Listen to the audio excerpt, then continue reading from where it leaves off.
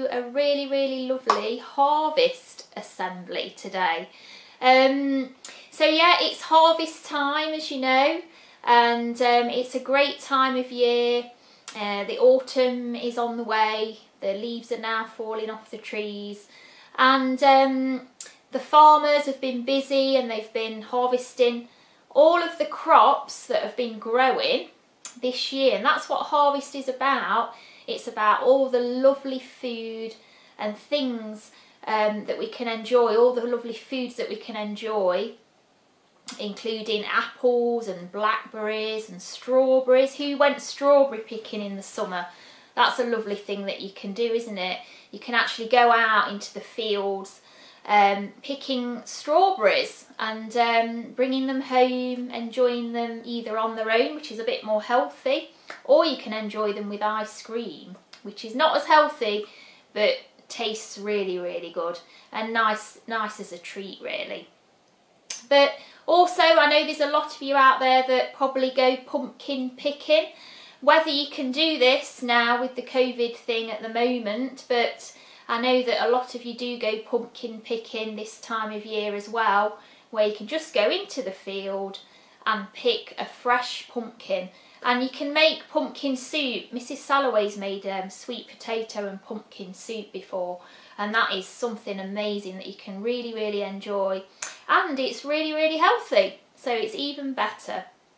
But yeah, it's just a time of year that we need to be thankful. We need to be thankful for God for providing all of the wonderful foods that we've got.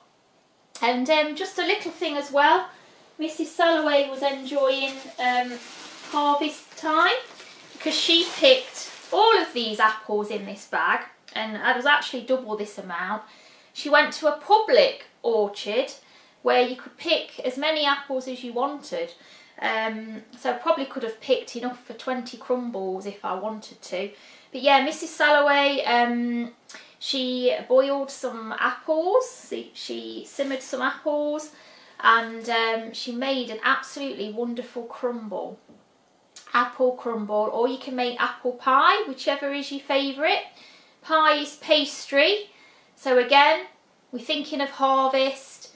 What do we use in pastry and bread and things like that? We use something called wheat, don't we? And from the wheat we get flour, and that can make all sorts of different things.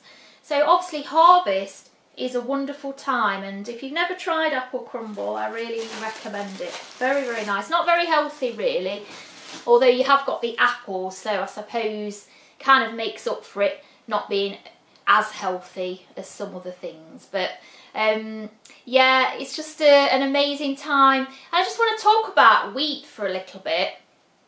Who has seen wheat growing in the fields over the summer? I'm sure most of you would have seen a wheat field. I know there is some down in Moor Green, not far from the school, because I've actually been in those wheat fields, been past those wheat fields myself.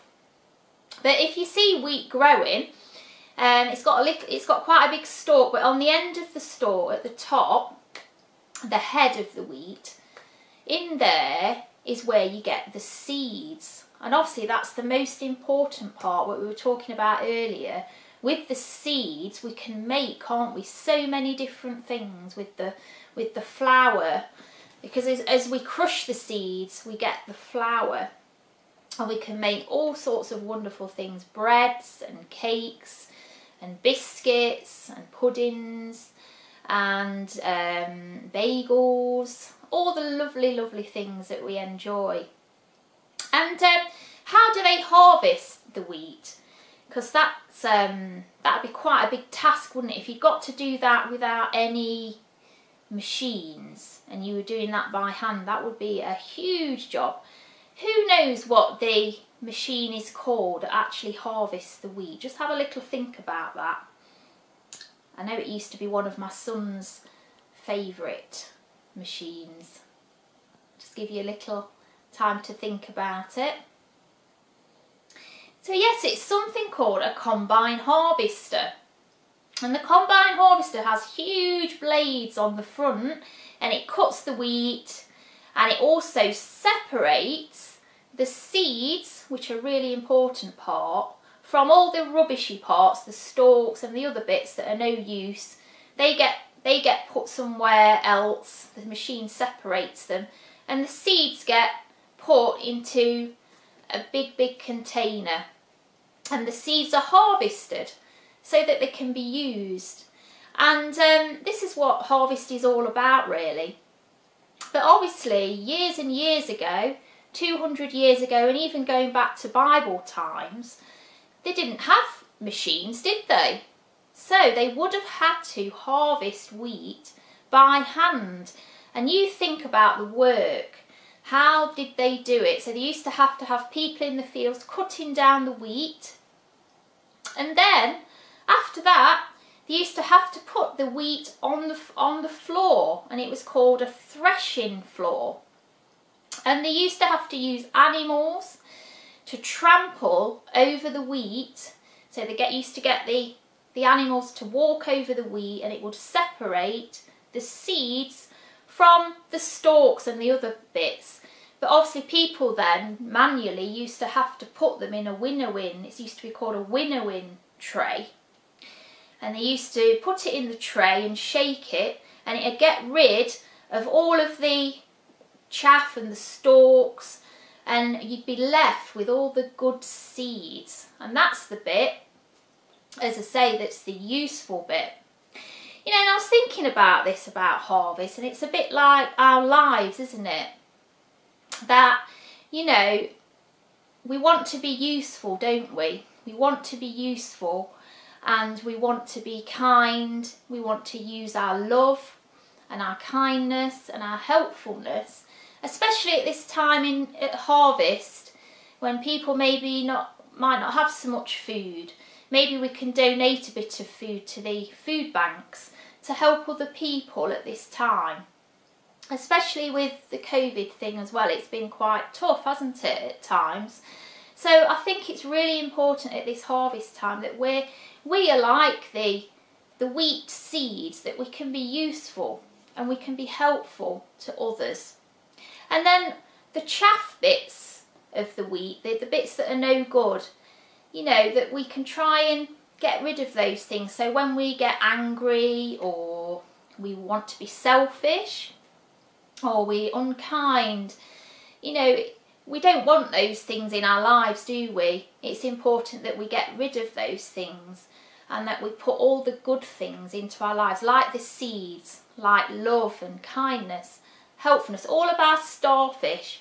It's really, really important that we are kind, especially, as I say, at the moment with the COVID, that we can be really kind to each other and help each other out, you know, at the moment.